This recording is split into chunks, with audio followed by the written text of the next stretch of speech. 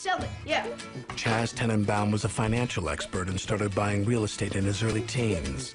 Wes Anderson says The Royal Tenenbaums is a family story, inspired by the works of J.D. Salinger and Orson Welles' The Magnificent Ambersons, told as a bittersweet New York fairy tale.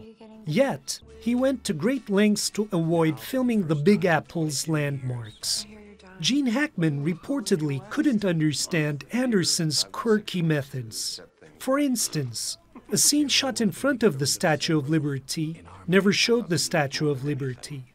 The director argued he was making his own version of the city. He wanted to fill it in with imagined landmarks, like the Lindbergh Palace Hotel, which plays home to the main character, Royal Tenenbaum. This fictional world is inhabited by both Hollywood royalty, like Hackman and Angelica Houston, and Hollywood's younger stars, like Luke Wilson and Gwyneth Paltrow.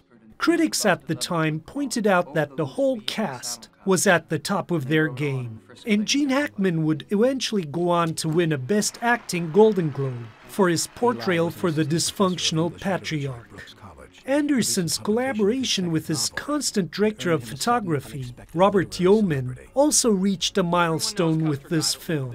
The carefully composed visual framing, as well as the lavish colors, not only received high praise, but also inspired many photographers, filmmakers, and fashion designers to follow this aesthetic.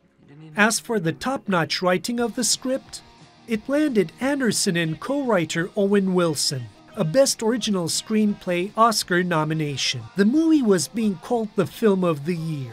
Directors like Cameron Crowe praised its music and its memorable characters.